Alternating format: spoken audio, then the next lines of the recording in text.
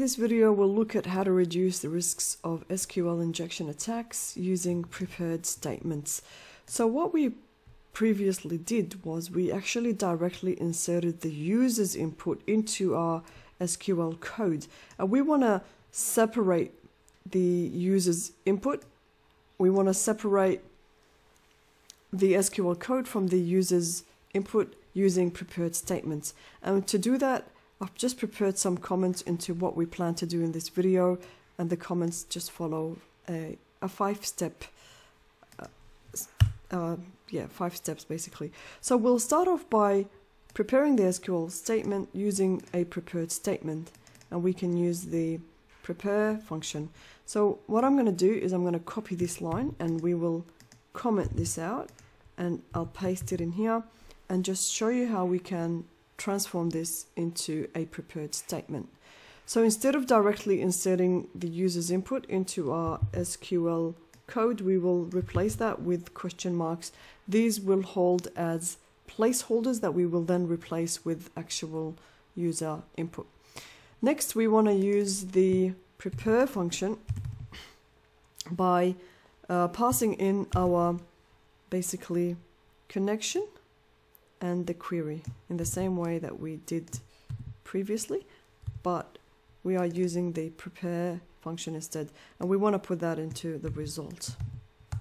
So at this point, sorry, not result, we put that in as a statement, because this will return a statement as an object that we will then use to bind those question marks with our actual user input using the bind param function. But at this point, we no longer need this old code, so I'm just gonna delete it to show more clarity into what we are doing. Next, we will bind these values, the values of the username and the password, to the placeholders that we have in our prepared statements to these. So we will use the bind param function, and we will be passing in our statement as argument. The next argument that we want to pass in would be the data types, and I'll talk about this, the data types of the username. So the username was just basically a string, and the second and the other value that we want to bind into the place or the question marks was the password, and the data type of the password was also a string, so we just include SS for demonstrating that both of these will be strings. Next, we want to execute the statement using the statement execute function, and we just need to pass in our statement like this. Next, we want to get the result.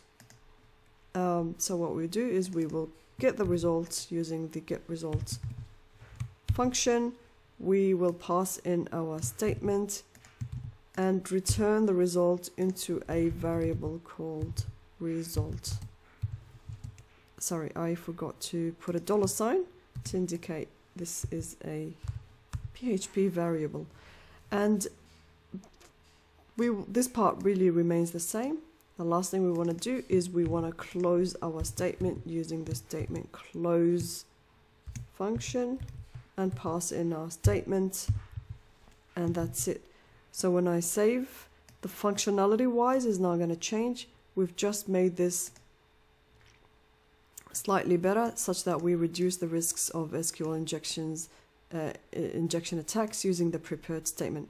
But in functionality wise, it doesn't change, but let's give it a test anyway.